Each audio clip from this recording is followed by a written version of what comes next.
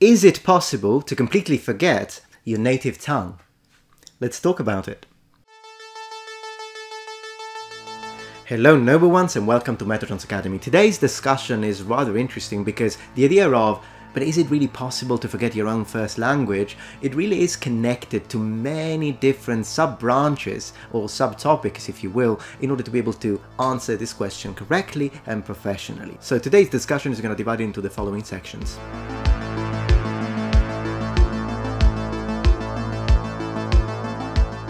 I think, normally speaking, whenever we approach this discussion of forgetting your first language, the first thing you might think is to have a linguistic approach, but in reality, probably the first case that we should talk about is the neurological one. In other words, there are indeed some specific medical conditions that could absolutely be connected to loss of primary language functions. For instance, traumatic brain injury that can lead to cognitive and communication disorders, which sometimes do manifest with loss of linguistic ability. That is because temporal lobe affects memory and language comprehension. Another example would be aphasia, which can present itself not only as a result of a stroke, but also brain tumor, dementia, and may often result in some form of language impediment, according to at least speech-language pathologists.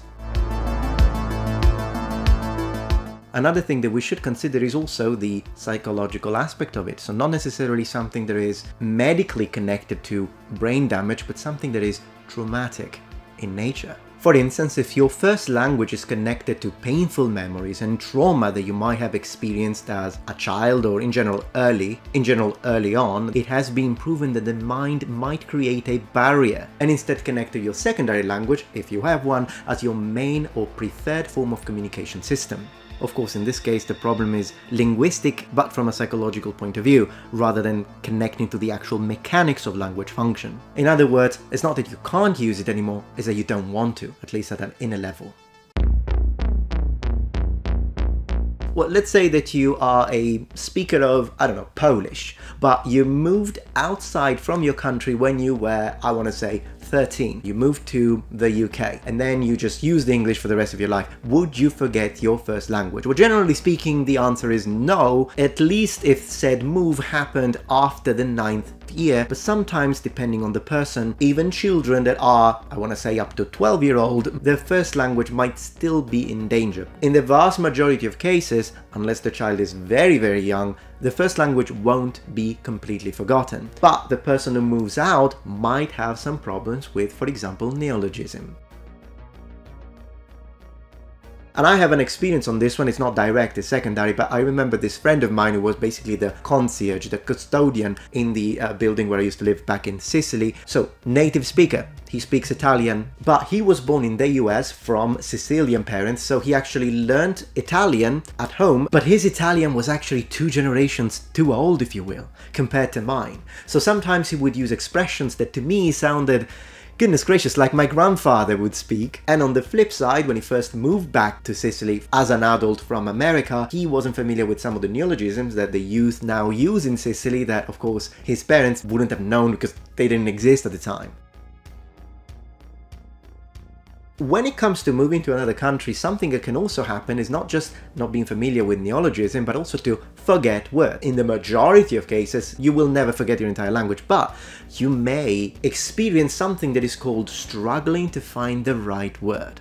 And this is something that I myself have experienced. I do speak Italian just as well as I did when I moved to the UK, and then of course, then I moved to Japan, then I moved to the US. I never forgot Italian, but sometimes it does happen, and please let me know in the comments if this ever happens to you, that I know the word in English, but if someone asks me how do you say that in Italian, it might take me a moment. And very rarely can take me an afternoon, but in general, like the other day, I remember I could not remember the word for, I think it was electric fan or something like that. Eventually came to me, but in that very second, I knew it in my second language, I couldn't remember it in my first.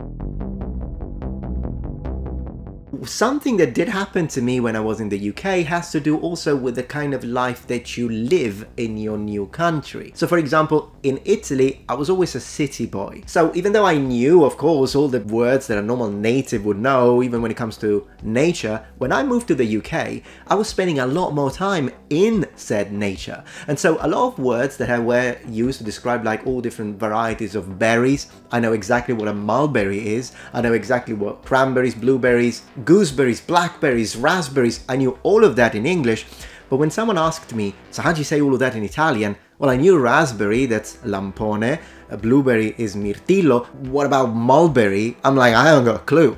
And that's so funny. Oh, now I do, it's gelso, but it's so funny because I knew what it looked like, I knew the word in English, I had no idea how to say that in Italian. Until I looked it up and I'm like, oh yeah, okay, so that would be gelso. So I was familiar with the word, I couldn't connect it to the fruit because I hadn't had that fruit in Italy.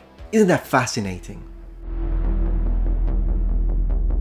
Something else that can happen when you move to another country and you start speaking another language is the transportation of habits or habit words. For instance, when I speak English, I tend to use the word actually a lot.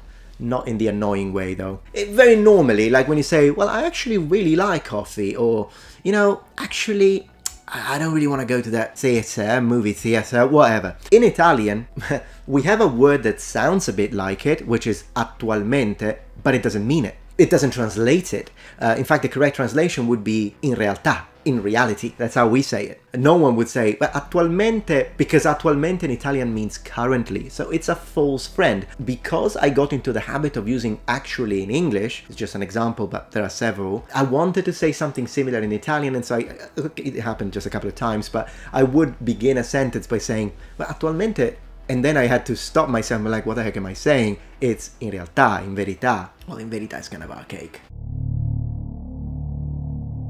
Now, this of course can happen with false friends all over the linguistic map, but it's not just something that has to do with false friends. Sometimes it's a connection to what you're used to saying in that language. For example, when I speak Japanese, when I was in Japan for 4 years, I created some linguistic habits, and then I was missing those expressions. For example, so desu ne, which means it's like this, isn't it? But it's an expression, it's like, gosh, how would you say that in Italian?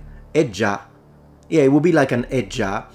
If I had to translate it literally, I would say è così, non è vero, but no one says that. But I did say it in Japanese a lot, so then I was missing it in Italian.